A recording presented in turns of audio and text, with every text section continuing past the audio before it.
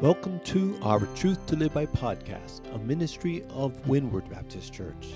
In this podcast, you will hear the verse-by-verse teaching and preaching of Pastor Kevin Akana.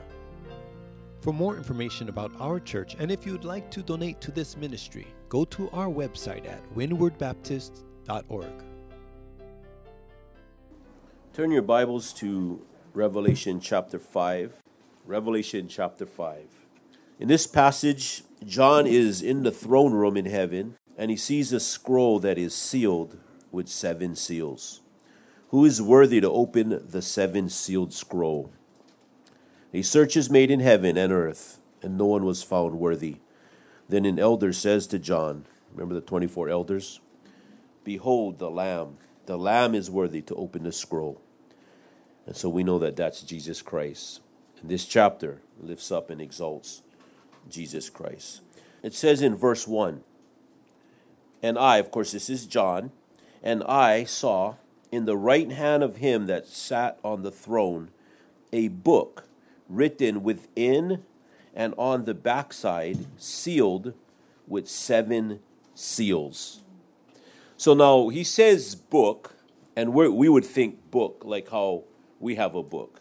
When he's talking about a book, it's not this type of book. It's a scroll. And in those days, they didn't have books like this, so they had scrolls. And the scroll that he's talking about here is basically the title deed to the earth. A title deed was very important because, on a title deed that spoke of land, which is obviously very valuable. A scroll was written on papyrus, which was kind of like brown paper, kind of like what you would use for a brown paper bag. The scroll was held in the left hand and unrolled with the right. And as the reading went on, the previously read portion was re-rolled. And on such a typical scroll, this type of scroll, if you had a scroll of the book of Revelation, it'd be 15 feet long. So that's how, if you brought the book of Revelation, you'd have a big scroll. So in Jewish history, there was a type of document that was written on both sides. So now you have how it says here in verse 1, and I saw in the right hand of him that sat on the throne a book written within and on the backside. So that's both sides. So the information of what's contained in the scroll is written on one side, but on the other side was going to be information because this is a title deed. So in this scroll, a lot of people believe, and it makes a lot of sense, that this is some type of title deed. Some people say it's like a last will and testament, but I don't think that's what it is. In Jeremiah chapter 32, verse 6 through 9, we read about something. Let's say if someone had a property and then they lost it. Now, we know that if you've heard of the story of Ruth, you have the kinsman redeemer. And the kinsman redeemer could purchase a property back for a relative that lost it, the nearest of kin, the kinsman, and he would buy it back. So you could do that for land. So if someone mortgaged their property in Israel, the Jews had it set up, or actually God had it set up, where they wouldn't lose land. Kind of wish they would have done that in Hawaii, yeah? So that the family, the land wouldn't be lost to the family. So if someone had a property and then they would mortgage it, or they weren't able to pay it, let's say they lost their job, through COVID or something, or some unforeseen circumstance, rather than losing the land, they would mortgage it, or they'd put it up for mortgage it. Kind of reminds me of when you play Monopoly. You have to pay, and then you have to mortgage your property, and you have to turn it you turn it around, right? And then, it's worth so much or whatever. How there's like information on there that you have to pay this or do that to get the property back into your name. Well, how they did it in Israel, that property was a title deed and it would be sealed. And then there'd be information on the backside about how much the person owed or why it was forfeited for that time period. And they had 7 years to get it back. Now, we know that the way it was set up in Israel after 7 years, after the year of Jubilee, which was every 50 years, all the land would go back to the rightful owner. God was always trying to get the land back to the rightful person.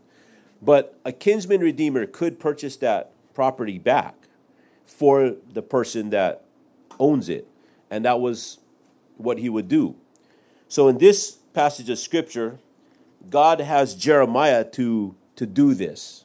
So we see an example of this as far as how title deeds or how property was dealt with in Israel. If you see right there in Jeremiah 32, verse 6 through 9. Jeremiah said, "The word of the Lord came unto me, saying, Behold, Hanamel, the son of Shallum, thine uncle, shall come unto thee, saying, Buy thee my field that is in Anathoth, for the right of redemption is thine." You're a near kinsman. It's your right to do this. So Hanamel, mine uncle's son, came to me in the court of the prison, according to the word of the Lord, and said unto me, Buy my field, I pray thee, that is in Anathoth, which is in the country of Benjamin. For the right of inheritance is thine, and the redemption is thine. Buy it for thyself. Then I knew that this was the word of the Lord, and I bought the field of Hanamel, my uncle's son, that was in Anathoth, and weighed him the money, even 17 shekels of silver, to redeem or to buy the land back. Now, not just anyone could do that. You had to have the right to do it. It had to be your right. You had to be willing and able to redeem it. And so if you remember the story of Ruth on how Boaz was the kinsman redeemer for Ruth, and he purchased not just a land, a piece of property, but also he purchased her as a wife of his near relative who had died. So the kinsman redeemer would do this when it came to a piece of property. So a legal document, the way it was handled was when someone could not pay the price, that title deed was not sealed with just one seal. It was sealed with 7 seals. And so when they would unroll it, you would see on the backside of the document the conditions that they had to meet and what they had to do in order to pay it. So, you might say, well, this is what had happened, and this is what you have to do, and the seals would be opened up, and then you could see the conditions, and then those conditions had to be made. So now in this situation, we see that this title deed or this scroll is a title deed to the earth. The title deed to the earth was initially given to who? To Adam. So Adam was given that, and as God said, to have dominion over the earth, to subdue it, to cultivate it. He told him that you are in charge, and he had to name the animals. And he was the one who had, as the Bible says, he had to dress it and keep it, and that meant to guard it and to make it produce. You are in charge, Adam. The title deed was given to him. But Adam did not obey the Lord. And he had basically one command, not to eat of the fruit in the midst of the garden. In the day that you eat thereof, God said, you will surely die. And so Adam eats of the forbidden fruit, and he forfeits the title deed.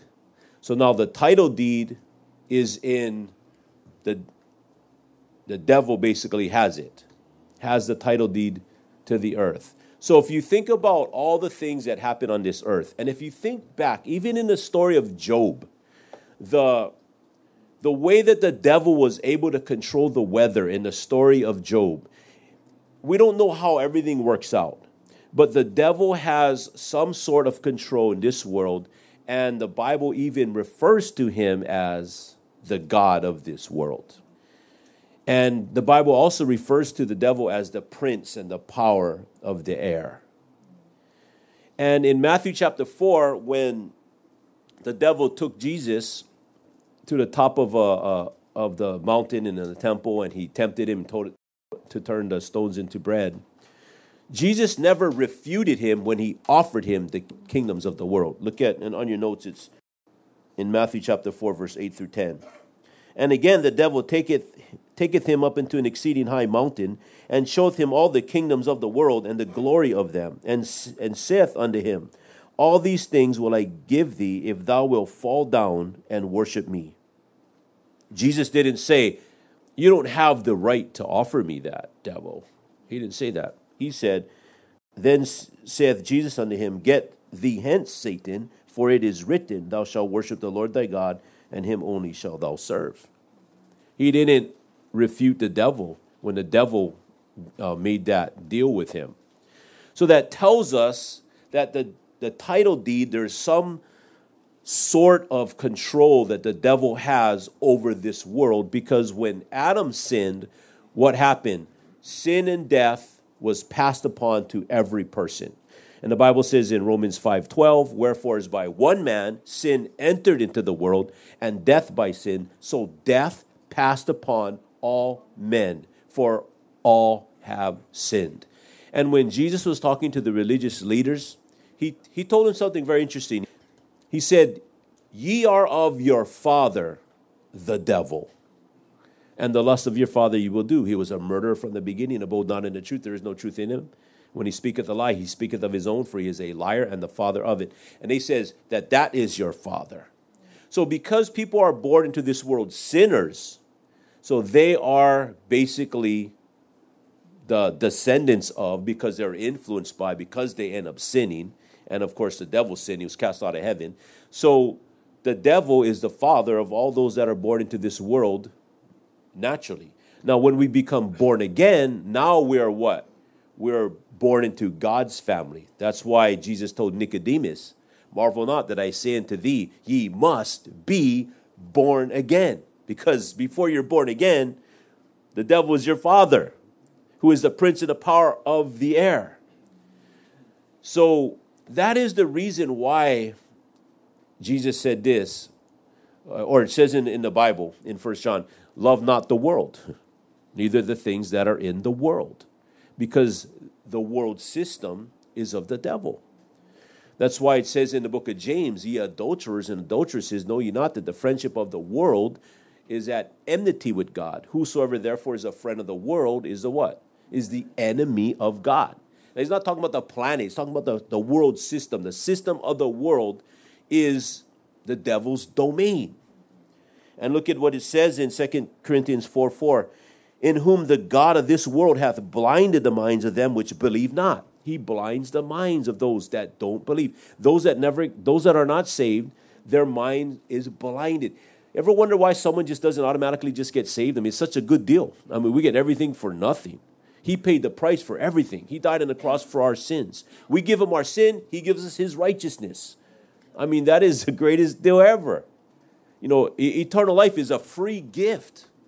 You know, the Bible says in 2 Corinthians 5:21, for he hath made him, Jesus, to be sin for us, who knew no sin, that we, the sinners, might be made the righteousness of God in him, in Christ. That's a great deal. Why doesn't someone want to get saved? Because they're blinded. And we know in this world there's a lot of deceit. And those that believe in evolution, those that believe in aliens, people believe in stuff. It's like, well, I just can't believe in things I can't see. But people are all the time believing in things we can't see. We put our people put their trust in the media. They put their trust in so-called science. They put their trust. I mean, we got to put our trust in other people just when we drive down the street. We don't know who that person is driving. I mean, what if they cross the center? I mean, but to put our faith and trust in Jesus Christ, some people just refuse to do it. Why? They're blinded. And so that's what the devil does. This is the devil's world. You know, people think, why is the world the way it is? Because we live in a sin-cursed world. It's under a curse. So in this chapter is the pivotal chapter where we see, you ever ask yourself or think, why does the Lord allow this to continue on? People have been asking that for years. We may have asked that. How long? We see in Revelation they're going to be asking, how long, O Lord? How long are you going to let this go? How long are you going to allow people to curse your name? How long are you going to allow this to go on? Where it seems like sin and sinners they're continuing to prosper, and yet the righteous suffer. How long? This chapter speaks of the time where that's it. The time is done. Where now, here you have the title deed to the earth, and it's about to be redeemed. But there's only one kinsman redeemer. There's only one that's worthy. There's only one that is able and willing and what says here, worthy to redeem the earth. And there's going to be a search made. So this seems to be a title deed. The world that we live in now, and a lot of people blame God, but this is a world, once Adam sinned, sin entered into this world, and now this is the devil's world in that sense. Now, yes, God is sovereign and he rules over all, but because there's sin in this world, God has given man a free choice. We are free moral agents. Adam had that choice to sin, and he chose to sin. You and I are sinners by nature, by choice, and by practice. There is no hope for us in and of ourselves. And there's no hope for this world outside of the one who is a worthy. So we see that in the book of Ezekiel, Ezekiel sees this scroll. In Ezekiel chapter 2, verse 9 and 10. This is on your notes too, if you turn a page. When I looked, behold, an hand was sent unto me, and lo, a roll of a book was therein. And he spread it before me, and it was written within and without. So because it was written within and without, we know that this must be a title deed. And there was written therein lamentations, mourning, and woe. Now, the title deed to the earth, if you think about this title deed, you're thinking about how the earth was that God created, how beautiful it was, the Garden of Eden, and the perfect climate. In fact, they lived, read Genesis chapter 5 and see how long they lived. Methuselah lived 969 years. I think Noah lived 950 years. These guys lived 900 plus years. I'm 52. And I don't expect to live past 100. Anyway. No, I don't know how long we're going to live. We might even make it to 60. Who knows? Hopefully we get raptured. We get raptured today. But I forgot what my point was. Anyway, Ezekiel chapter 2. We lived in a sin-cursed world. We don't live long like they did back then, yeah? And I'm kind of glad if it's this bad for us at 50, 52, Anyway, they lived long back then. And do you know that it's going to revert back to that again in the millennial kingdom? Except they're going to live what? 1,000 years. They're going to live 1,000 years. The lion is going to lay... I know we're not in the millennial kingdom right now. Because I've seen those videos where you got lions eating lambs. Those National Geographic or ones that they have about the nature. Those lions, I said, we're not there yet. If you're not sure, try type in, lion eats lamb. If he eats the lamb, because in the millennial kingdom, it's not going to happen. It's going to be a different world. It's going to be a world that's not under the curse. The curse is going to be lifted. And so when Ezekiel sees this scroll, why is there lamentations, mourning, and woe if this is about the millennial kingdom? Because that's not the side he's looking at. He's looking at the other side. He's looking at the conditions that need to be met. He's looking at the tribulation period. And he sees what's going to happen. He says, when I looked, behold, an hand was sent unto me, and lo, a roll of a book was therein, and he spread it before me, and it was written within and without, and there was written therein lamentations and mourning and woe. That's not the millennial kingdom. In this scroll it's going to talk about the millennial kingdom where we rule and reign with Jesus Christ, where there's going to be peace in the Middle East and every other place. So the information contained in the scroll that will happen in the future is chapters 19 through 22. Those chapters tell us about the marriage supper of the Lamb, the defeat of evil at the battle of Armageddon, Satan being bound 1,000 years, and 1,000 years of ruling and reigning with Christ, a description of the New Jerusalem. Have you ever studied the description of the New Jerusalem and how beautiful it's going to be? The streets, we pave our streets with asphalt. In heaven, they pave the streets with gold. So when you wear gold, you're basically wearing asphalt in heaven. That's how much better heaven is. What we prize, they pave. We prize it as, how much is gold an ounce? How much is asphalt an ounce? That's the difference. Just that alone. The pearly gates, the size of the city. I forget when I studied it, how many earths could fit in the square footage of the New Jerusalem because of how tall it is and how many levels there could possibly be in it. It's going to be huge. It's going to be beautiful. It's going to be awesome. So in this scroll, it wasn't just that. In this scroll, we find the 7 sealed judgments, which contain the 7 trumpet judgments, which also contain the 7 bowl or vial judgments. This is the tribulation period, and he sees the mourning, the lamentation, and the woe. So we see the scroll in verse 1. Now we see in verse 2 through 4, the search. And I saw a strong angel. We don't know if this is Gabriel. We don't know if this is Michael. We don't know if this is another angel. We just know that he is strong. I wonder why he said strong. I wonder if he was like muscular. And I saw a strong angel proclaiming with a loud voice, "Who is worthy to open the book and to loose the seals thereof? Who is able to redeem the title deed?" And no man in heaven, a search was made in heaven, no one. A search was made in earth, no one. Neither under the earth. Not sure exactly what that means, but I don't know, searching for zombies or something? No. No one in heaven, and no one in earth, neither under the earth, was able to open the book, neither to look thereon. No one could open up that scroll. They didn't have the authority. They weren't able to. No, there may have been people that were willing or wanting to control the earth. There were people that wanted to be world rulers in the past, right? I mean, Hitler wanted to be. Charlemagne, or he wanted to be. You can think about Alexander the Great and all these rulers of the past. They wanted to be, but they're not worthy.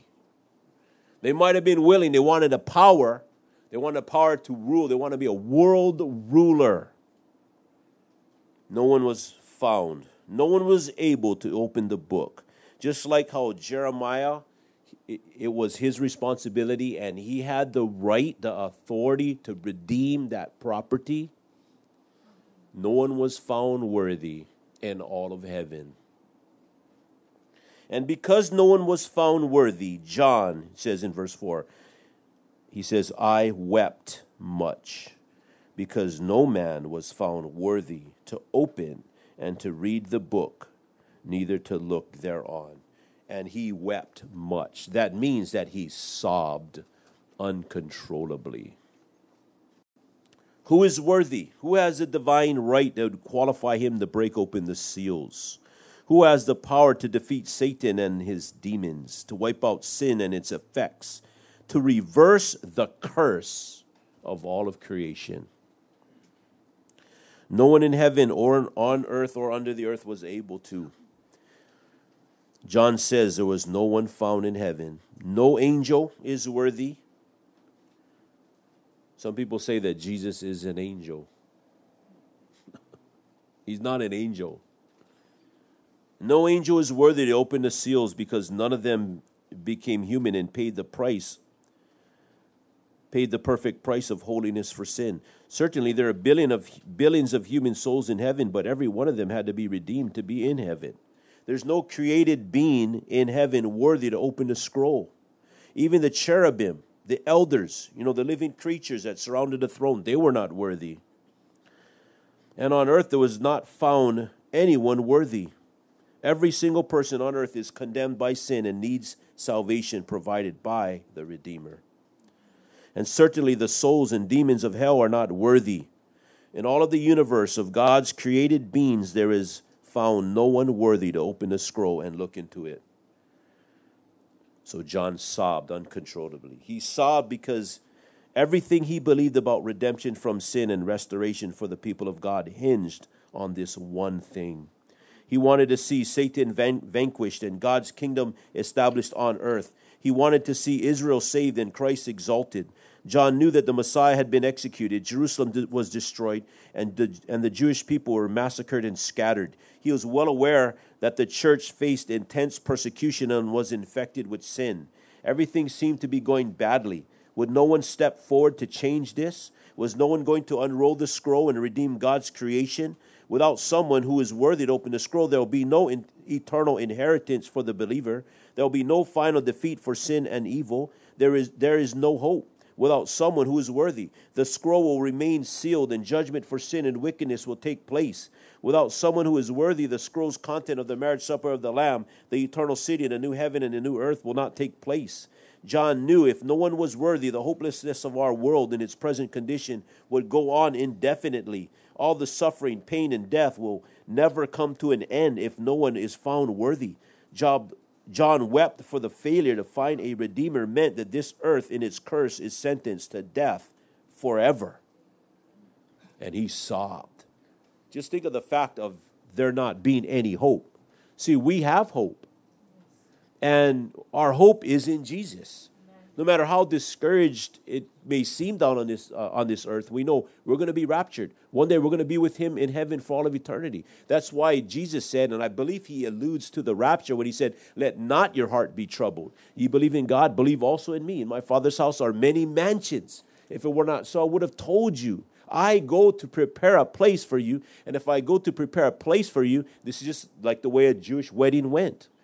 And they celebrated for 7 days, a whole week.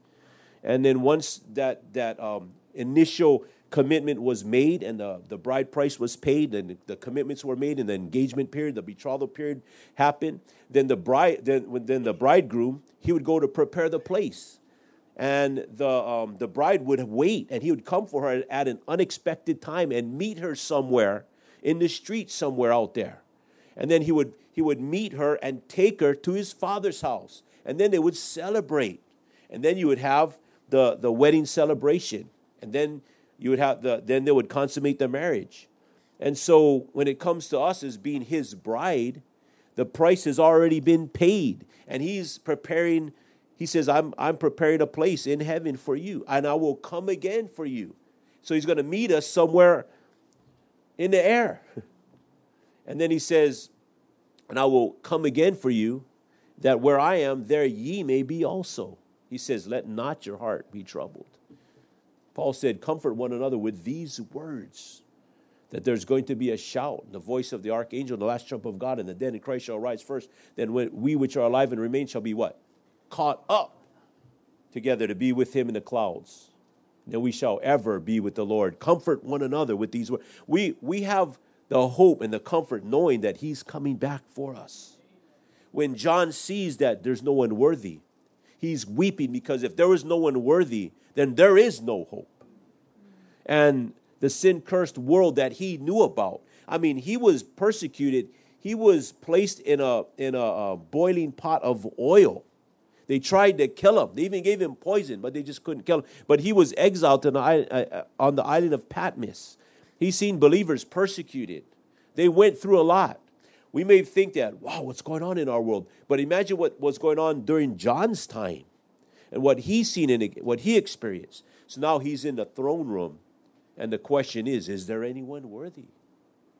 And he weeps, because without someone that's willing and worthy, there is no hope in this world. And the sin-cursed world that he experienced is going to continue on forever. And he wept and sobbed uncontrollably. Romans 8:22 says, "For we know that the whole creation groaneth and travaileth in pain together until now." From the curse on, this creation has been groaning and travailing. Then we see the selection. So we see the scroll, the search, now the selection, verse 5 through 7. "And one of the elders saith unto me," we believe that this is the church, the representative of the redeemed church. "One of the elders saith unto me, this afternoon we'll look at the song that they sing, and then you can easily tell who they are. These elders are not angels. Anyway, one of the elders said unto me, Weep not, behold, the Lion of the tribe of Judah, the Root of David, hath prevailed to open the book and to loose the 7 seals thereof. He said, don't be discouraged, John. There is one worthy. And John must have been elated to see that there is one worthy. Who is worthy? The Lion of the tribe of Judah, the Root of David. These are messianic terms. In other words, these are terms that the Jews knew that spoke of the Messiah, the Lion of the tribe of Judah and the Root of David. So this goes back, the Lion of the tribe of Judah, this goes back to Genesis chapter 49, verse 8 through 10. The Root of David, this is in Isaiah chapter 11, verse 1 and verse 10. These are messianic titles for Jesus Christ. So the Lion of the tribe of Judah, Genesis 49, verse 10, says, The scepter shall not depart from Judah, nor a lawgiver from between his feet, until Shiloh come, and unto him shall the gathering of the people be. Shiloh is another name for Messiah. The scepter was a symbol of royal power. Lawgiver pertains to a legislator or one that is in authority. So the Bible says that the scepter shall not depart from Judah. Now, that is one of the tribes, Judah. Now, this chapter 49 of Genesis, is when Jacob was giving out the blessings to his children. And so when he comes to Judah, he says this to that tribe. He says that the scepter shall not depart. That means your authority in ruling, that you are going to be the tribe that rules. And the scepter will not depart from Judah. Until when? And it says, nor a lawgiver, like a legislator, from between his feet. That's usually where the scepter was. His right to rule will not depart. Until when? Until Shiloh, or as the Jews say, Shiloh. Until Shiloh. Until Shiloh comes. That's the Messiah. And then, of course, he's going to set up his throne, and he's going to rule and reign forever. So, Judah will have that right to rule. This is the ruling tribe. So, the scepter will not depart. The authority or the right to rule will not depart until the Messiah comes. So they know that prophecy. So they took it to mean this, that their right to rule and to govern themselves, they will have that until the Messiah comes. And then when the Messiah comes, he will set up the kingdom and he'll rule from Jerusalem on the throne of David forever and ever, and of his kingdom there'll be no end. So they always put their faith and trust in that.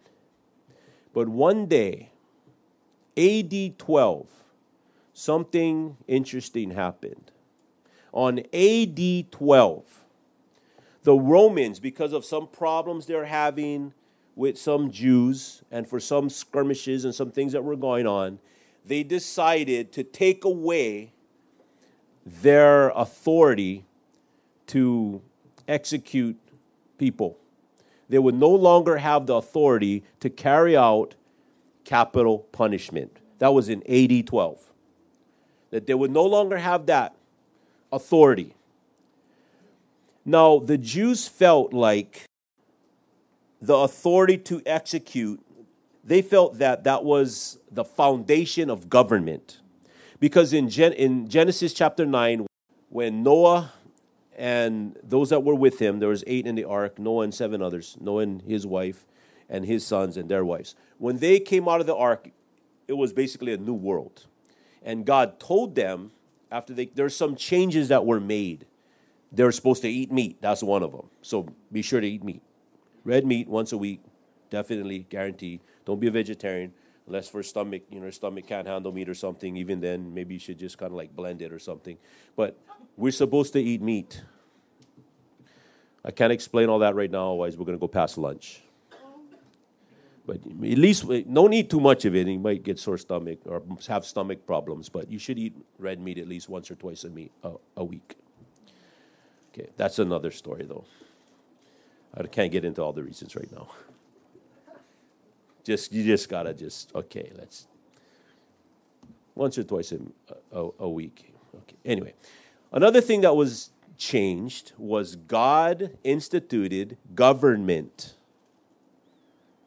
He said, if man sheds man's blood, by man shall his blood be shed. Man has the authority to put to death a murderer. God gave him that authority. That's the authority of government. So the authority of human government basically stems from the being willing or the authority to carry out capital punishment. So when Rome took away capital punishment from the Jews, they felt like their authority to rule was taken away.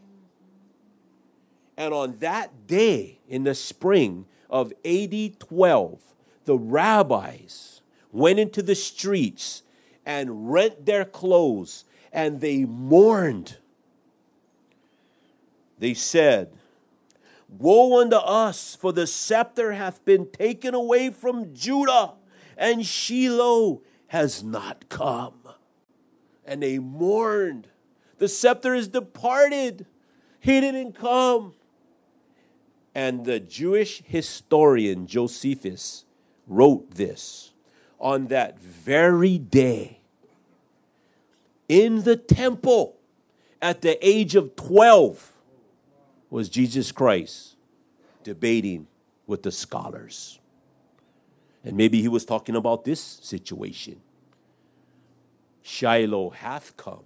In fact, he was sitting in their temple.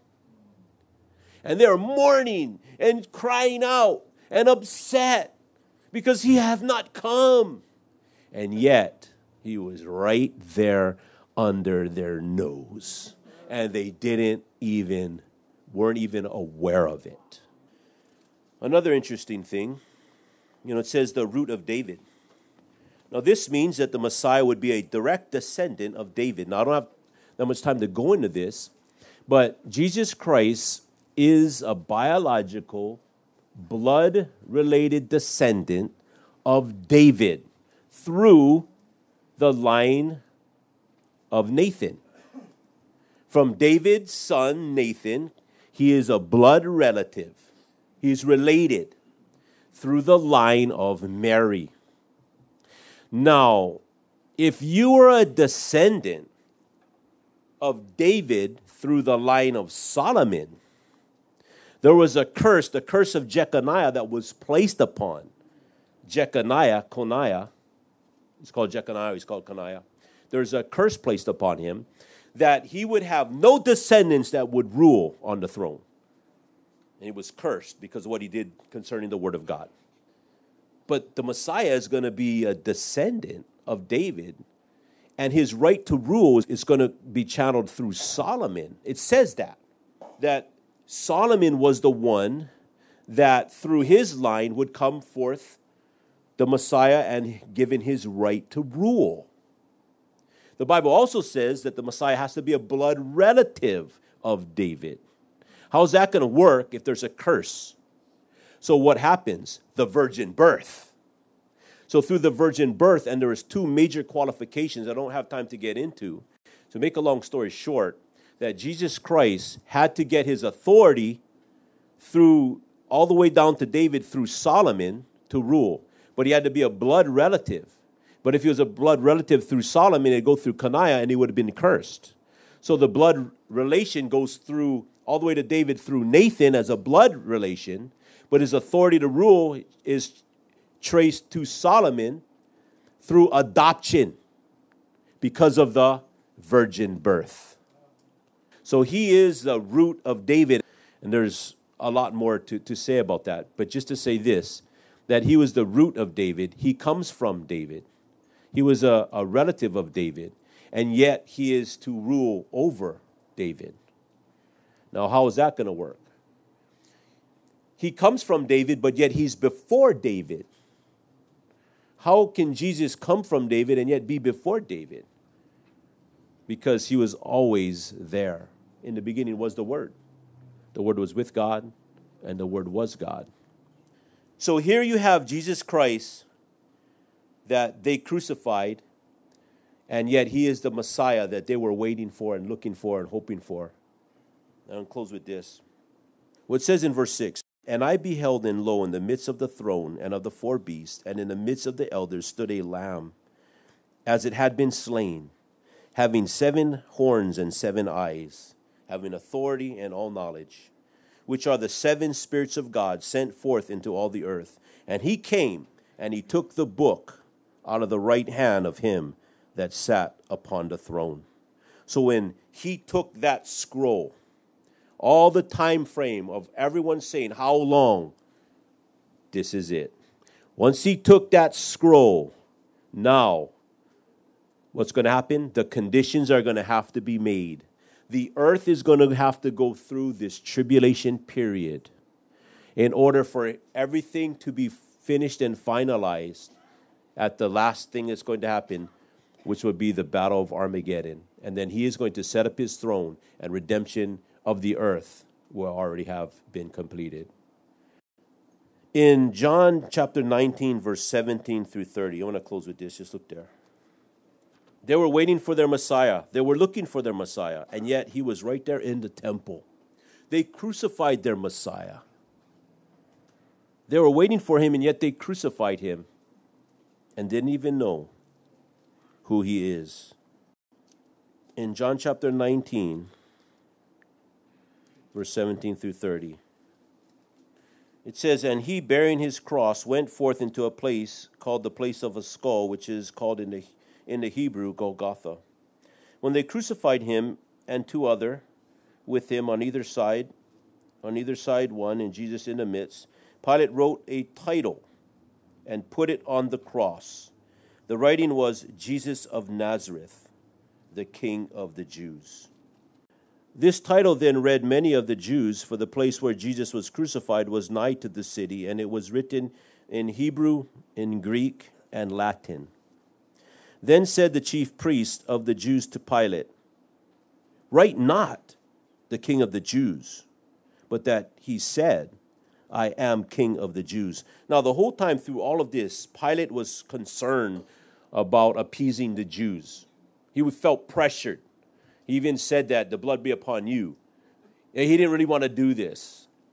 But he always seemed to kind of cater to the Jews, to keep the peace. But not this time. They said, "Write not the King of the Jews, but that he said, I am King of the Jews." Pilate answered, "What I have written, I have written." All right. Did he say that because he was mad at them? Did he say that because he knew something they did not? Did he say that because just God made him say that?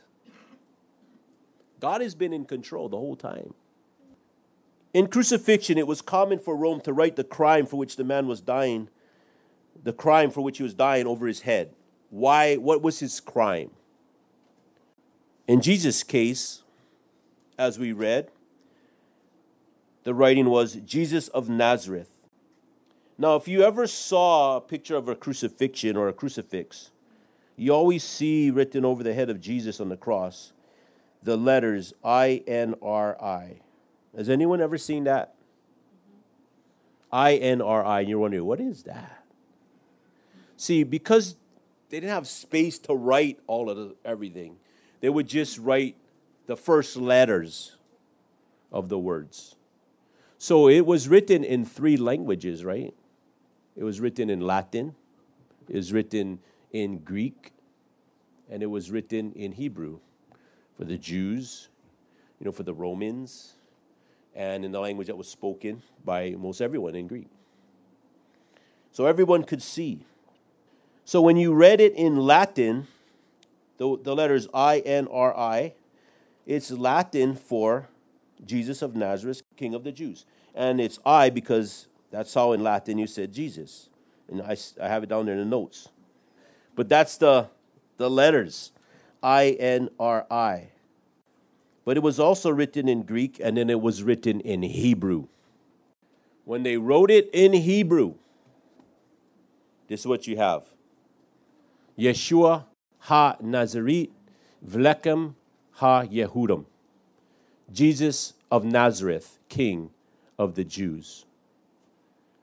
Y-H-V-H. And in Hebrew, just like Hawaiian, the W and the V can be interchangeable. It's Y-H-W-H.